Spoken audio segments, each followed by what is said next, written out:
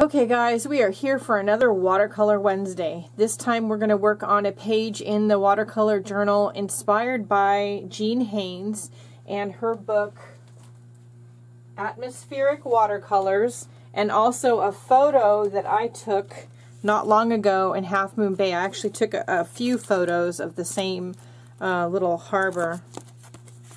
Let's see. There we go. So we're going to work on that, and I'm going to speed forward through the process, and I'll be back in just a minute.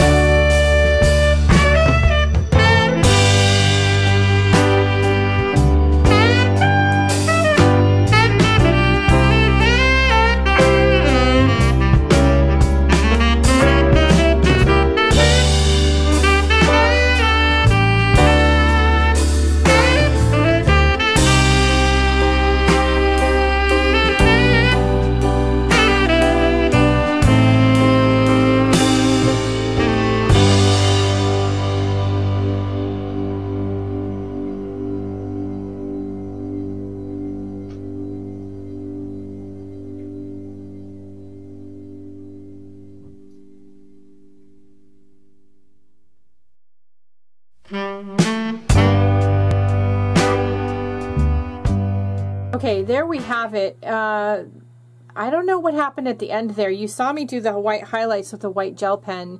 What you didn't see me do is some stamping, random stamping with some blue and green ink with a script stamp in the blue and a little dot stamp in the green. I don't know, something weird was going on with my video camera. Anyway, you got most of it, so I hope that's all right, and you got a great idea of how to do this sort of expressive sort of harbor-scape, fishing-scape, I don't know what to call it. Anyway, I will try to remember to post the pictures I used for inspiration for this up on my my website. I have created a new page on my website for inspiration photos that are free for you guys to download and experiment with and play with and use in your artwork. I hope you like that. Let me know. So when I do something from a photo like this, I will try to post the photo there. Don't forget to like, share, and subscribe. If you have any questions, comments, or concerns, my contact information is in the description below. And if you have products you'd like me to review or take a look at, my P.O. box is also in the description below. Or maybe you want to send me Happy Mail or, you know, something. All right, I think that's it for right now. Don't forget to have a great day, have a great week or weekend, and do something nice for yourself because you deserve it. All right, I'll see you all later. Bye.